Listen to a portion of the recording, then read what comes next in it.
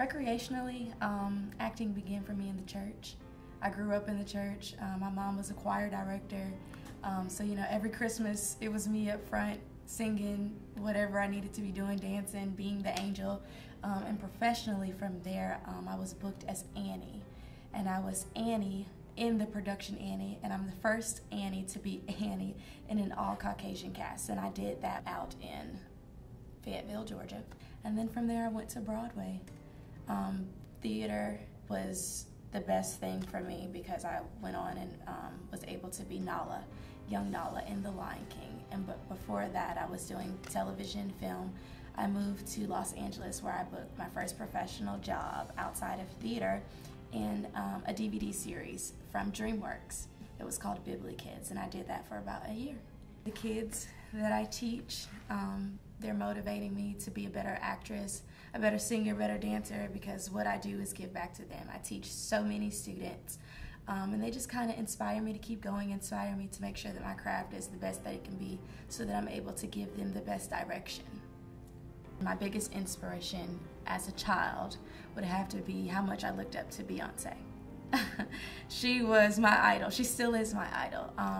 She's a triple threat. She's a singer, she's a dancer, as well as an actress, and she's all about her business. And then my mom, she's always been this businesswoman. She's always been on her grind. She's the commissioner right now. She also co-owns Broadway Performing Arts with me. She owns daycare. She's just kind of into everything, and that just kind of inspires me to be this great person, this person that's just kind of into everything.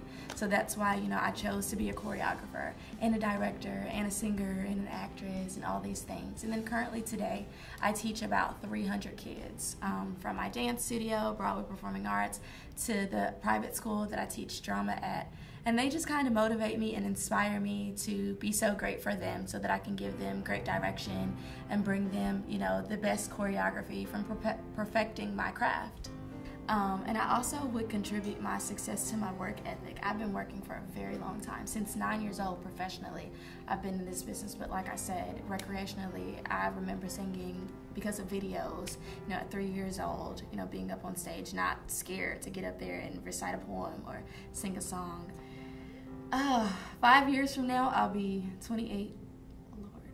Lord. But I definitely want to have, a chain of performing arts studios.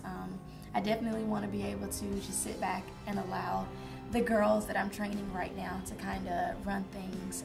I definitely want to have a more established theater group. I definitely want to be on 3, 4, 5 different television shows and movies that are renowned shows. Basically more of a household name. And then after that 5 years is over, another 5 years, I want to be doing, the same thing over and over and over. I have girls that come from me from all over Georgia, Decatur, Ellenwood, especially the Stockbridge area. But, I just want to open up my pink house, all those girls, because we do everything here. But my biggest thing, it's a little sorority for the girls in this community. So, if they're interested, I really want them to, come and trust me. When you get that no, because you will be told no more than yes in this industry, don't give up. Be strong. Don't let it knock you down. Keep going. Take that no as, well, that means work harder.